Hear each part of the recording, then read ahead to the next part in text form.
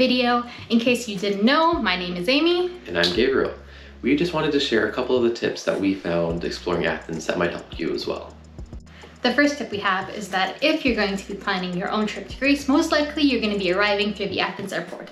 If that is the case, the Athens train or railway is a cost-effective and easy way to get from the airport to the center of Athens or the Plaka area.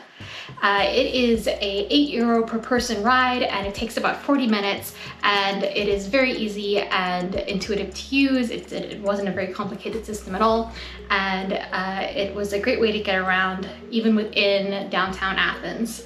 It was way more cost effective than using a taxi, about €8 per person in comparison to about a $40 taxi ride to get from the center of Athens to the airport. And it was a great way to get around the Athens center as well.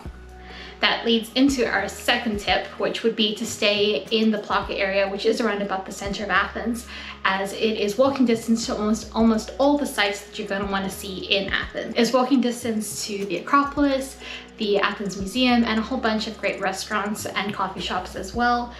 There are a bunch of Airbnbs in the area, as well as a bunch of great hotels, and we do recommend that it is the area that you stay in Athens if you want to make the most of your time, as you don't have to spend a lot of time traveling. Our third tip for you is if you are exploring Greece or Athens and you want to enjoy some coffee, you are in for a little bit of a different experience. The coffee that we're used to here in North America tends to be a bit more acidic and fruit flavored, whereas the coffee we had in Greece tends to be a lot more bitter and have a much thick or richer mouthfeel. It wasn't bad. I really enjoyed the Greek coffee, but it was definitely different. Some kind of different coffees to kind of be aware of is you have the Greek or traditional style, which is very similar to Turkish coffee, where there's a little bit of grounds or the sediment at the bottom. So make sure you don't drink all that. And then the other coffee that Amy and I both really enjoyed is something that the locals drink quite a bit of, called a Freddo latte. Really just meaning cold latte. So it's their iced latte. The only difference to the iced lattes that we're used to in North America is that they whip the milk first, so it gets a nice kind of frothy, foamy head.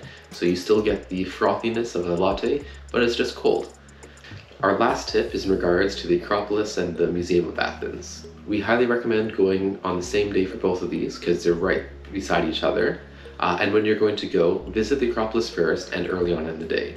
It tends to be pretty hot and sunny, and there isn't a lot of shade or even water up at the top of the Acropolis.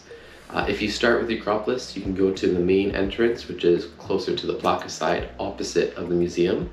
And then you can kind of start there. You can go through the entire Acropolis, see everything. And then when you exit on the back side, which is close to Diogenes' theater. Once you go there, the museum is just across the street, and by the time you've gone through the Acropolis, it should be around noon or the heat of the day, and then you get to go into a nice air-conditioned museum that was really beautiful. It's laid out really well, and the top floor, which I thought was the most interesting, is laid out exactly one-for-one replica as the top of the temple in the Acropolis. It's got the same amount of pillars. It's kind of actually laid offset from the rest of the museum, so it's actually parallel with the temple with the Acropolis. I thought it was really neat and definitely worth checking out. Thank you so much for watching our video. We hope that these tips were helpful to you if you're going to be planning your own trip to Greece anytime soon. We have some other videos as well. The next stop in our trip is to Santorini, so we hope that you enjoy that as well. Goodbye. See you.